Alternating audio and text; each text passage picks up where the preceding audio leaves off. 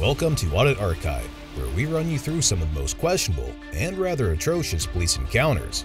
Today, we're looking at a case where an officer detained a driver during a traffic stop and then suddenly started to accuse him of carrying drugs in the vehicle. On February 18, 2023, a police sergeant from the Richland Police Department in Mississippi was out on patrol duty when he observed a speeding vehicle that also had tints that appeared to be darker than the legal limit.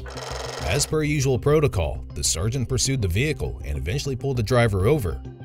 This encounter started as a usual traffic stop with both parties complying with one another, and nothing appeared to be out of place.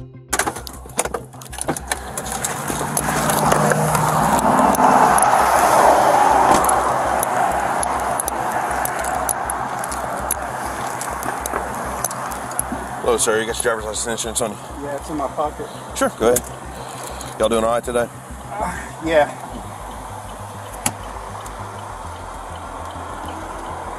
Well, my insurance card's on my phone. Sure, that's fine. Go ahead. Who's your insurance with? Progressive. Progressive? Okay. All right. Pretty sure about numbers.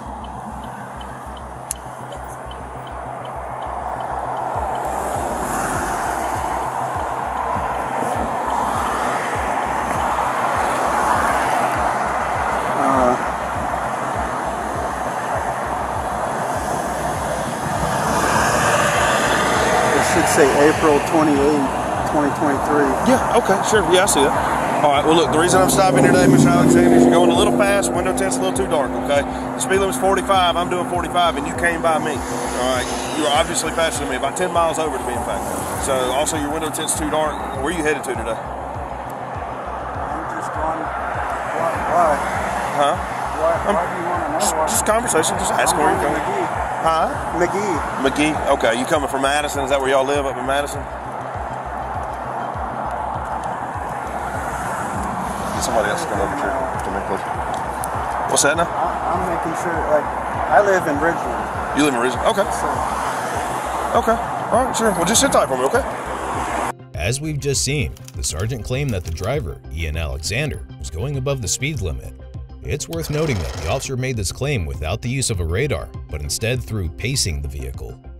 To make things clear, many speeding tickets result from the police officer following or pacing a suspected speeder and using his or her own speedometer to estimate the suspect's speed. As one may expect, this comes with a ton of drawbacks, the most significant one being inaccuracy.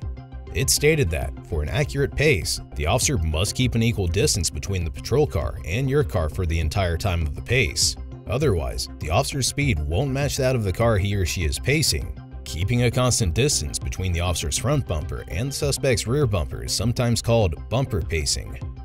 So in this case, it goes without saying that the likelihood of the sergeant accurately measuring Mr. Alexander's speed to be above the speed limit would be rather low. However, this does not mean that the sergeant cannot cite Mr. Alexander. He is well within his rights to do so, basing it on his own judgment, which could be argued against in court. Anyway, this is where the sergeant decided that he wanted to dig a little deeper into this traffic stop. Watch as he informed dispatch that Mr. Alexander was nervous and that he would pull him out to figure out why that was. The sergeant was simply implying that Mr. Alexander might have had something illegal in his possession. I'm 10-2. This dude's just nervous as can be. I'm gonna pull him out, talk to him. Check a 27 was.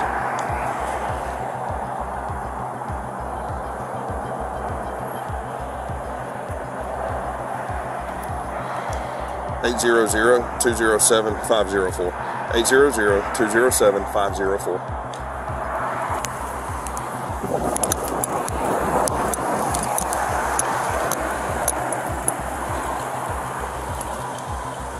Mr. Alexander, will you step back here and talk to me, please? I guess I can. Yeah, please, if you don't mind. You're not under arrest or anything. I just want to talk to you.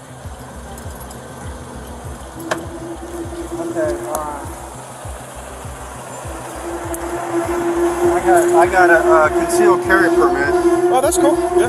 Do you have it on you? Do you have the firearm on you? Yeah, it's in my waistband. Okay, just don't do me a favor. Don't reach for it. That's all I ask. Just keep your hands up there, okay? As seen in the footage, the sergeant walked up to the vehicle and asked if Mr. Alexander would step out to come and speak with him. Now, there may be some confusion as to whether Mr. Alexander was obliged to agree. It's generally understood that the police have the right to ask the person to step out of their car if they believe they had witnessed a crime going on. And in this case, Mr. Alexander was allegedly speeding and had dark tints too, so it could be said that the criteria were met. Now, this is where things take a turn. Watch as the sergeant started to highlight that Mr. Alexander was about to suck all the oxygen out of the air, implying that he was overly nervous and breathing heavily.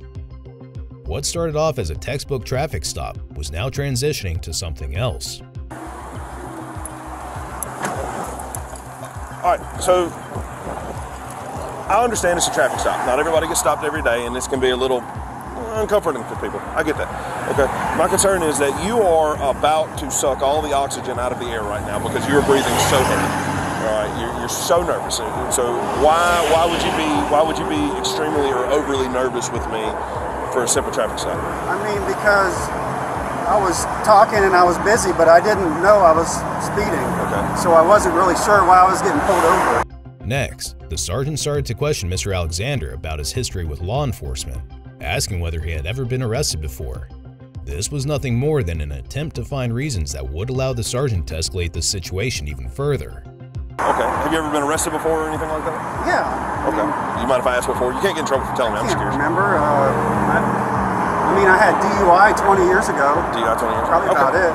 Okay. All right. When's the last time you were arrested? Do you remember that?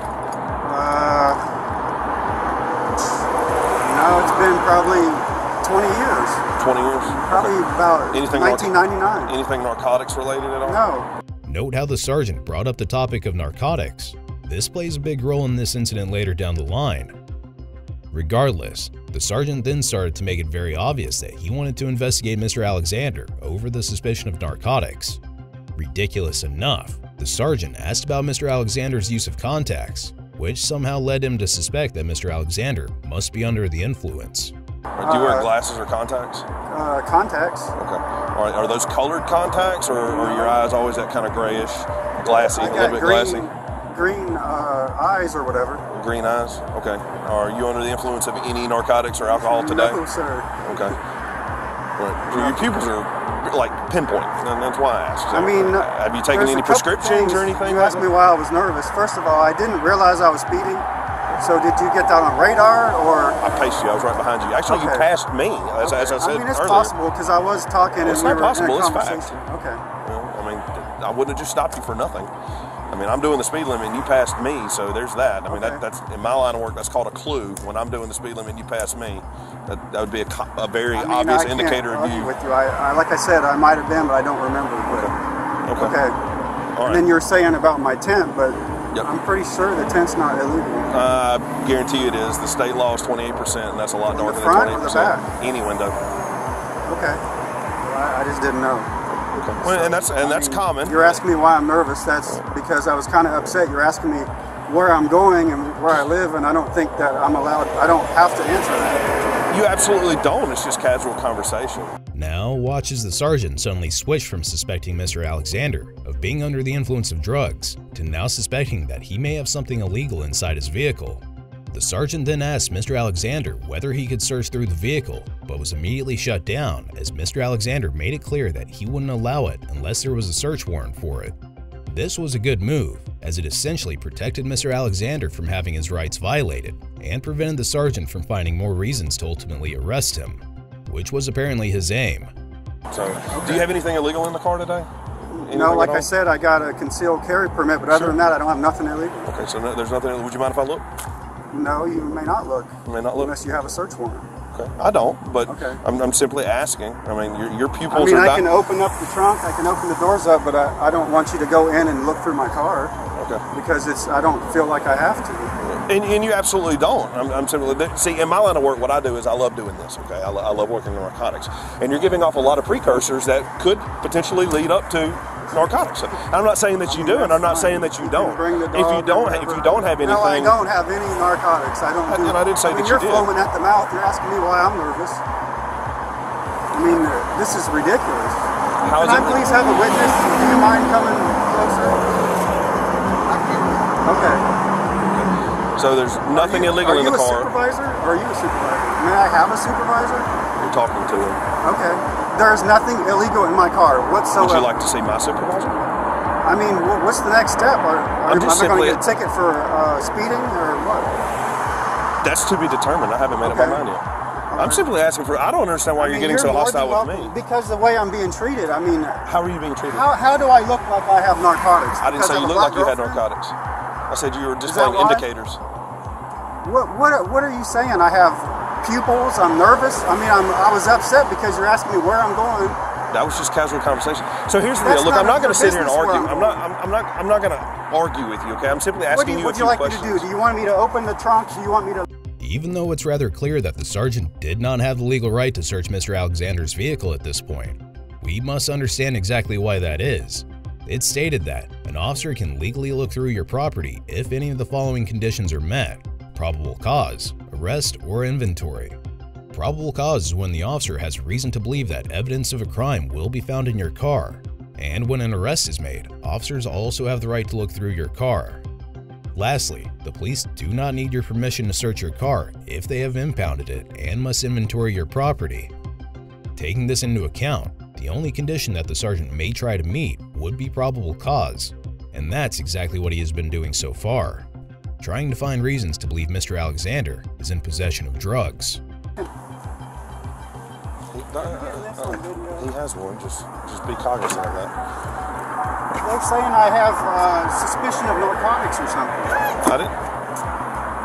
I mean, you're welcome to look. There's absolutely nothing in here. Okay. Absolutely nothing. Would you mind if I look in the phone? I give you the permission to view what's in my car.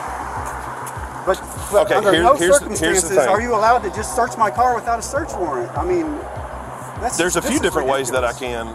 Probable cause. Okay, which I'm just asking you for verbal consent. What's the probable cause? Can you please explain to him what the probable cause was? I didn't say there was. I just asked you if I could look. You said I had suspicion. You're just getting of narcotics. defensive with me for asking common questions. All right, I'm just doing my job. I'm doing what's called a patrol investigation. I made a stop for probable cause, which the probable cause was speeding. Sir? He is a witness. Can you please come closer and listen? Okay, thank you. He's recording. I'm recording. I know y'all are recording. That's fine. That's well within your right. There are steps to go to the station and get copies and everything of this, because this is ridiculous. Okay, is this your wife, girlfriend, this friend? This is my fiance, my girlfriend. Okay. For 5 years. Okay, well, congratulations. I'm just asking you simple questions. All right, we'll just sit tight. I'll tell you what. I'm going 50 miles an hour. At this point, since the sergeant had no luck trying to get permission to search the vehicle, he approached Mr. Alexander's fiancée, who was situated inside the vehicle throughout the traffic stop. The sergeant asked to speak with her, and she agreed. They engaged in a conversation discussing the ordeal, but it essentially led to nothing. It could be said that this was yet another attempt to find a reason to escalate the traffic stop, since the sergeant really didn't need to speak with Mr. Alexander's fiancée. Ma'am, would you be willing to step out and speak with me out here, please? Possibly less of aggressive as he is. That would be lovely. Okay. So my name's Sergeant Holyfield with the Richmond Police Department. The reason you remember me? Dollar General.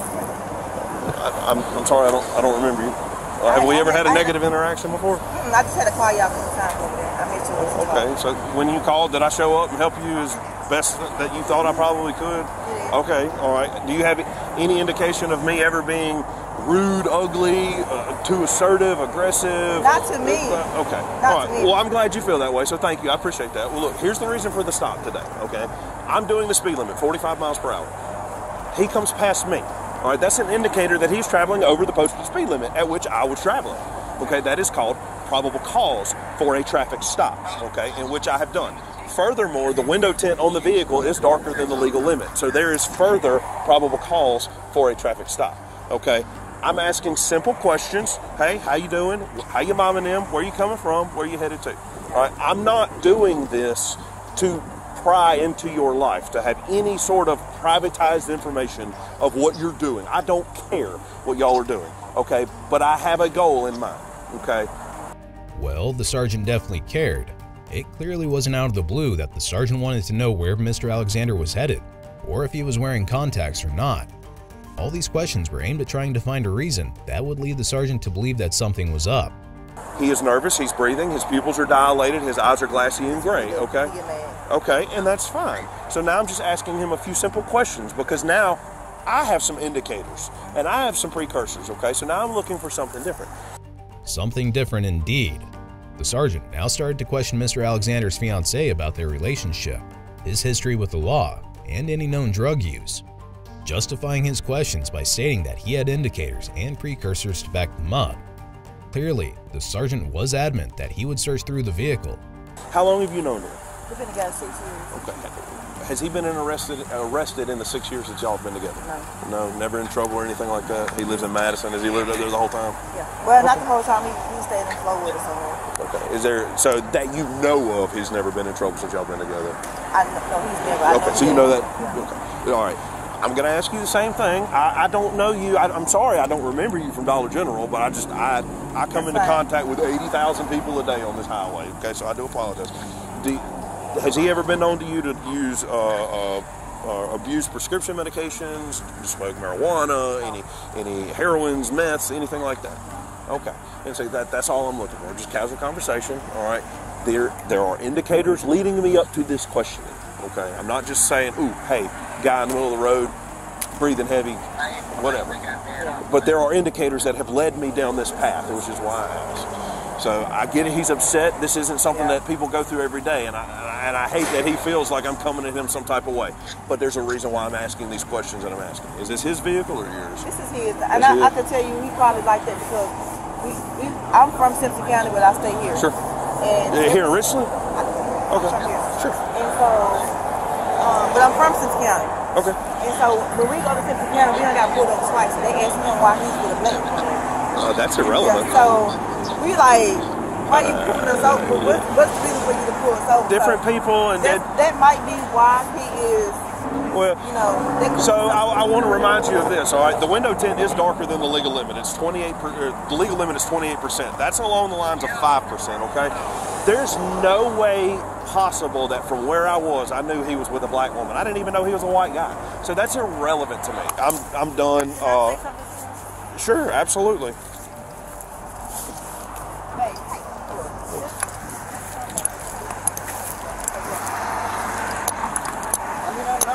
I'm prohibiting them from doing anything. I said you can look in my car. Listen to me. But they don't have the right to search my car. Babe, listen to me. I understand, okay? And I understand how you get, I understand how you get. They don't understand. They're not. I mean, this guy's reasonable. This guy's a jerk. They're not used to you. I am, so I know when he get like that, I can't even go. But by y'all being police officers, just let them do whatever.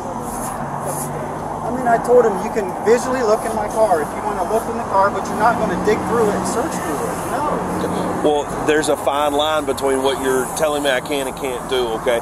I just asked you if I could look in your vehicle, okay? That would encompass me looking in the center console, the cup holders and stuff. Not an invasive search. I'm not trying to go through your car and pull out your bills that you've had stuffed in your glove compartment for the past 4 years. I don't care about that, okay? It's an invasive look into a non-invasive look into the vehicle.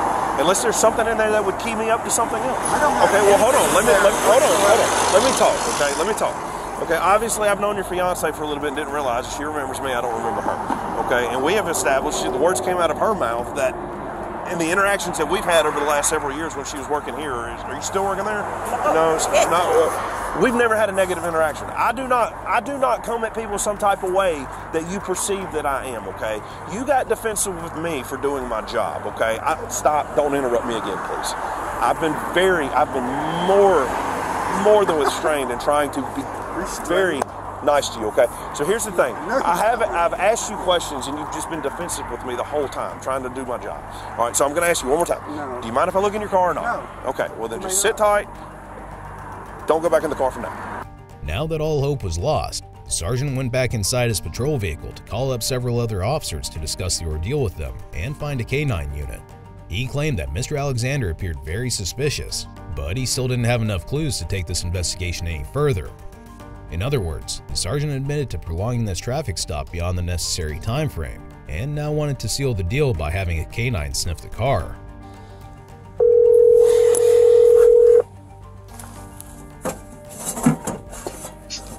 Hello. Hey, puppy. What's up, bro?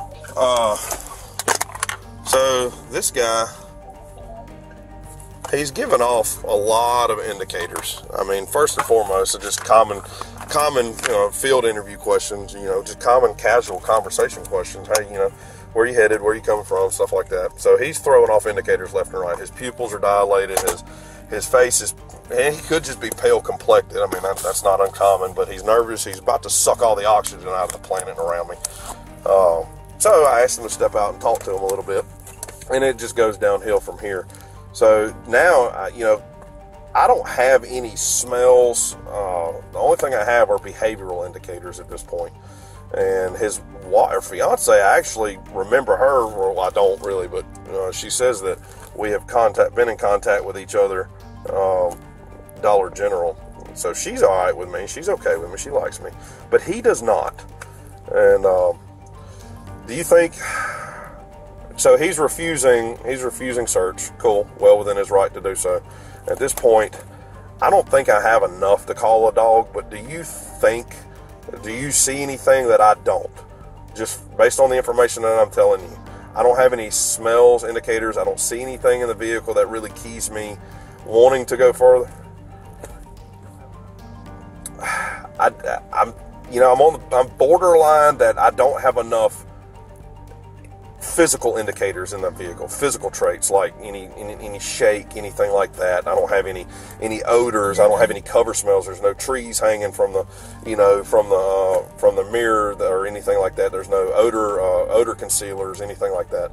All I have right now is behavioral indicators, and I mean this dude's behavioral indicators are through the roof. So it could be a substance that I can't smell.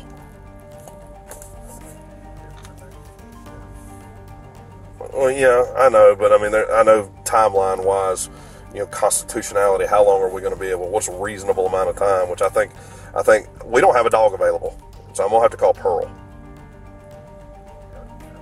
He's not available. He's in McGee. That's been one of my considerations from the get-go. Is I knew ours isn't available. So I mean, at this point, I know I can. I was just gonna see if you saw something that maybe I didn't. Hey, bud. Do you have Brandon Jordan's new number? I don't have it, and I need his dog. I have a number for him. I'll send it to you. I don't know if it's a new number, but I think it is because I texted him a couple weeks ago on it. So I'll send you the one that I've got. Okay, thank you.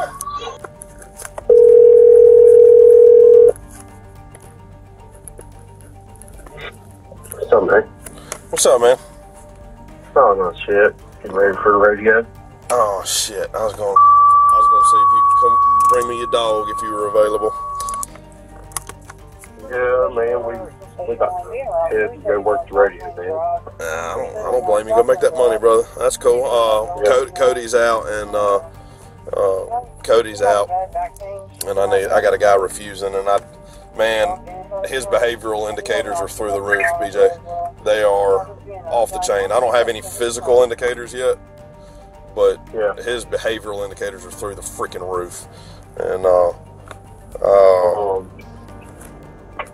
trying to think who may be working. I don't know of anybody. Tanner McHugh just got off a little while ago, so I don't even know anything about his dog. No, I saw it. I got a guy stopped, and he's I don't know. I got a warm and fuzzy on it, brother, but he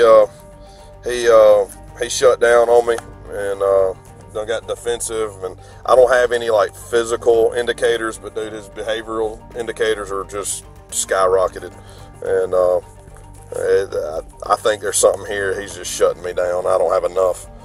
I don't think I have enough right now to go any further with it than I can, so I was looking for a dog, but it'll be all right. If he is dirty, we'll end up getting him one day, I'm sure. As we've just heard, the officer claimed that if Mr. Alexander was dirty, implying that he indeed carried narcotics, then they would eventually catch him. This simply proved his ill intentions, as now he had no other option but to let Mr. Alexander go.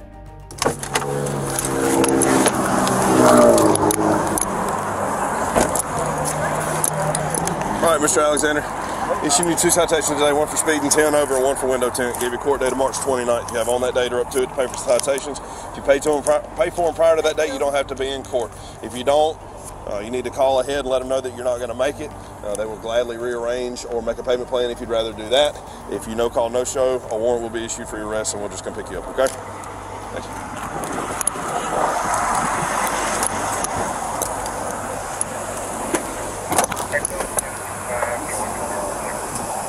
Ultimately, Mr. Alexander was given citations for speeding and illegal window tints. Under the video uploaded by Mr. Alexander on his YouTube channel, he stated that the sergeant was upset because I told him I had nothing illegal, and upset because I refused search of inside of my car. I offered that he could view inside to see I had nothing to hide, but couldn't go through my car on the inside. Mr. Alexander also added that the sergeant interrogated about why I have precursors and indicators of narcotics, and when he couldn't find a dog, he had to let me go. As of the date of this recording, Mr. Alexander has not stated whether he will be pursuing a complaint or any other legal action.